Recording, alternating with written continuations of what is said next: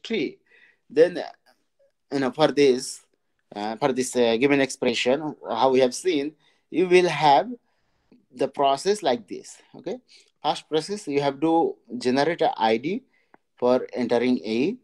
Okay, then see, we have A plus A. That means another A we have to generate. See, process 2, leave ID entry A. But what leave process does?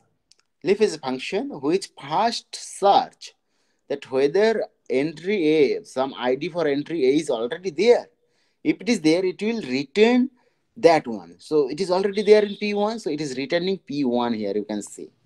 Okay, so process 2 just returned P1, result of P1, you can say. Okay, then process 3, it creates another ID entry for B. Process 4, it creates an leaf which is a ID and entry for C. Now, once we have these four entries, sorry, three entries, A, B, and C, P5 is creating a node, and a node operator is what? Minus, right? Between P3 and P4. What is P3? Process 3 was entry for B, and process 4 is entry for C. So P5 is basically giving you mm, P5 is giving you operator minus and pointer to pointer to P3, and P3, if you see, it has generated basically entry for B, right? And another pointer it is giving, that is to P4, right? And P4 was basically generated entry for C, right? So this is basically what? This B minus C is created by P5.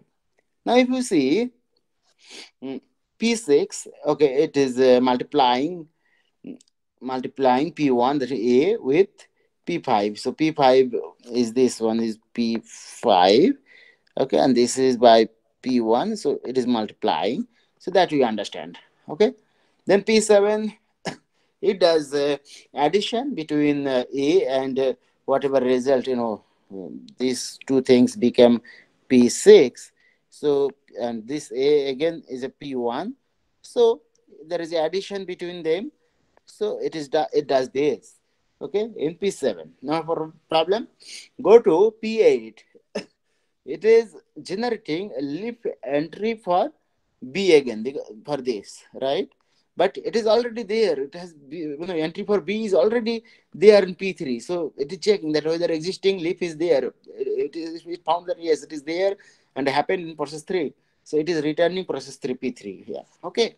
And then for this C, again leaf function is called, but leaf functions check that whether entry for C is already there. It found yes, it is there in P4.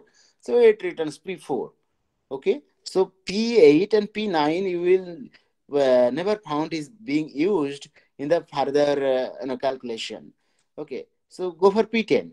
It creates a node which minus sign, B minus C for this thing. Okay, it is generated in P10, right? P10. You can see here P3 and P4 it is pointing out. It is not pointing out to P8 and P9, right? It is not pointing out to P8 and P9 because P8 and P9 does not exist after this because they return these two. Okay, so then if you see P11, that creates a new leaf for entry D because D was never been created by any of the process. So leaf process just creates entry for D. Okay, then P12 generates the multiplication between P5 and P11. Okay, P5 you already know, this is P5, this is become P5 here. Okay, this P10 then be entered as a returned P5, right? So it this the P12 has basically multiplication between this P5 and in D, this D, which is basically and P11, right? So it is here, it is happening in P12, and finally P13 adds this part, and this part happened separately, this part happened separately, and they need to be added. So this has happened here. Clear, right? Mm. So after doing all this thing, we get this. If you just execute this, right? If you just this process, if you just execute, uh, so what will happen? Uh, First, it is entry for A. So I just create entry for A. Sorry. Uh,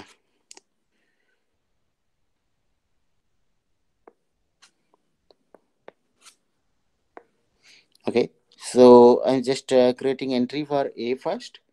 Then what it is doing? Mm, Again entry for another A. So I'm just P1 is written. So no need to create another one. Okay. P3 is doing entry for B. So I just generate entry for B here. Okay. P4 gives you entry for C. I just create entry for C here. Okay. P5, it is creating a node which is mm, negative operator, which is having negative operator, and two operand P3 and P4, right? Mm. Then P6 is P6 is there, which is creating a multiplication node, right? Multiplication net and P1 and P5. So this was generated by P5. These are the left operator and right operator, right? This, so P6 done. P7 plus P1. So P7 is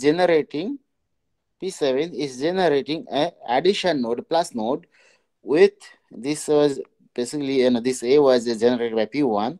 So left operand is P1 and right operand is what? P5.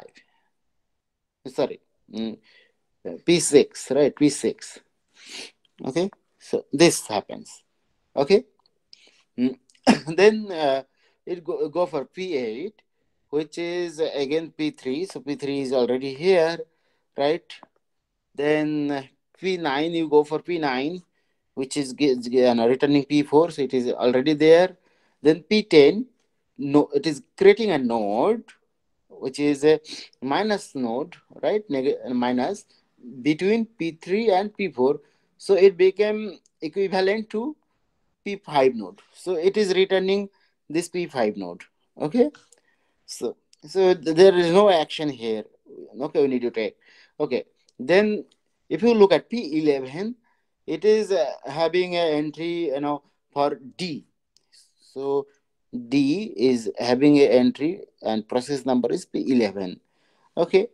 Then P12, if you see, it is a multiplication node. It is creating a multiplication node, right?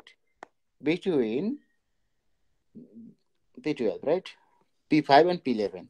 So P11 and P5, right? Happened. And P13 finally it is creating an addition node, right? Okay, this one happened in P7. Okay, between P7 and this is happened in P12. P12. Okay, so this is created, and this is in fresh look. You can see it is there already. This diagrams. This is called what? DAG. So what are the properties of DAG we found? Uh, we found that it does not have redundant entry for any of the node, or that means that there is no identical nodes in the graph. So we don't call DAG as a tree because it already introduced this kind of loop you can see. Okay, so it is creating loop here in the you know uh, path. There is loop, so it is no more a tree, so it becomes a G or graph. Okay, and there is no redundant or multiple instance created for any of the sub expression. Okay, so this is the thing we need to understand the properties of the DAG. Okay, and how we generate DAG, that already we have discussed. We have production rule, we have the semantic rule. So using production rule, what we can generate? We can generate parse tree, right? on the parse tree, you use this semantic rule, and you will get what? Syntax tree. Okay, and if you are following at the time of generating the syntax tree, if you are following this rule of not generating multiple sub expression, okay, that means if you are using this node and this leap function, which first checks that whether similar or same sub expression already exists in the tree. If it is there, so it point to that. If things like this happens, then this syntax tree will become a DAG automatically.